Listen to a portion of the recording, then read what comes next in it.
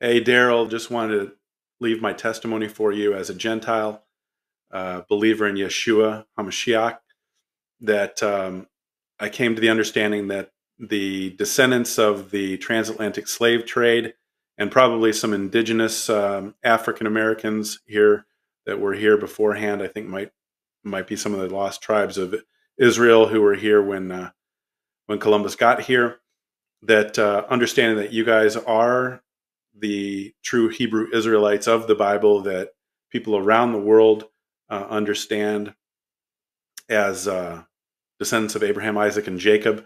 My testimony is about 3 years ago in December, I was reading the book of Revelation.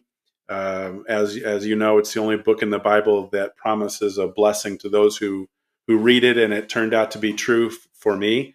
I was in chapter 4 and verse 3, and he that sat on the throne was to look like a jasper and sardine stone, and there was a rainbow around the throne, in the sight like unto an emerald.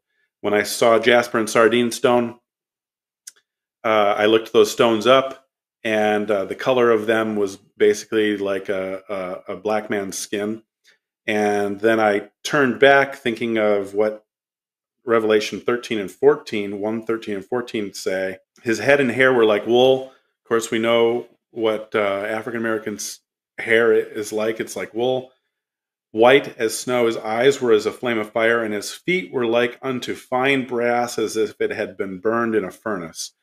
And so obviously we know what color that is. So that's when I realized that Jesus Christ was a black man.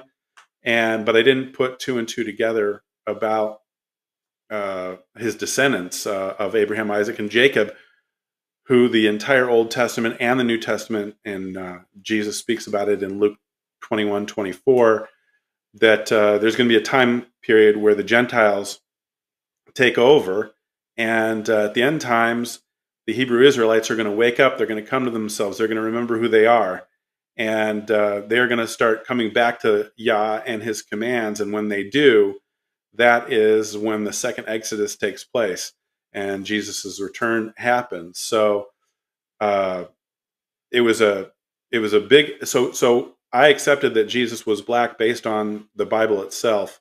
And a little more about my story. I went to a fair, and recently, after discovering this, and there was some IUIC gentlemen there in the purple and gold, and I almost had an opportunity to go up to him and say, I believe Jesus is black too. I didn't get the chance to speak to them, but I got home and I just looked up on YouTube, gold and purple, black Hebrews, and found somebody. I got his number. I called him, and because I wanted to fellowship with a Hebrew Israelite, and that was when I learned about the camp doctrine of white people can't be saved. It didn't deter me at all. In fact, later on, listening to some Hebrew Israelite teachers, I think Apostle Curtis Lewis brought this up, that Jesus himself said that many will be offended when they come to the realization their identity has been stolen from them. So I don't blame them at all. I think the teaching is wrong that Gentiles can't be saved, but I also think the teaching is wrong that it doesn't matter who the Hebrew Israelites are. It doesn't matter what color Jesus Christ's skin is, because it also says that in those later days and in that day and at that time, that people are going to see the descendants of Abraham, Isaac, and Jacob and know who they are based on their appearance.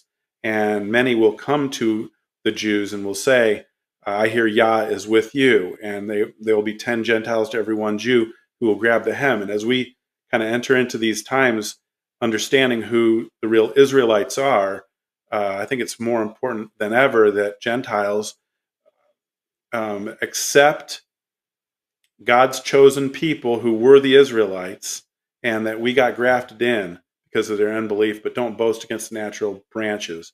I just think it's so important to take the Bible, the Word of God, seriously, and in most cases, just believe what it says. It always tells you if it's speaking in a parable or an allegory, but when it speaks outrightly and directly, I would just suggest that my fellow Gentiles, take heed to what it says, and we can talk about this more when we talk on your podcast. But I've gained a lot of I gained a lot from learning from born again Hebrew Israelites like Apostle Curtis, like yourself, like other YouTube channels. The Gates of Huldah would be one of them. Benayah Israel, We Woke Now with Pastor Kelly. There's just a lot of great Bible teachers who teach the Bible in context that I don't think most of the Gentile churches are getting nowadays. The 501c3s that are real, maybe programmatic in their teaching style, where they'll just teach on a couple of verses and tell personal stories rather than really digging into the Bible. What does it say about the Hebrew Israelites, the descendants of Abraham, Isaac, and Jacob in the last days? What is the plan of redemption? Starts making sense of a lot of verses that we can talk about when I'm with you. But that's my testimony. I hope it helps, especially my fellow Gentiles, to understand that Israel matters. When you bless Israel, you are blessed. And so I just want to say, bless Israel, and we'll talk soon.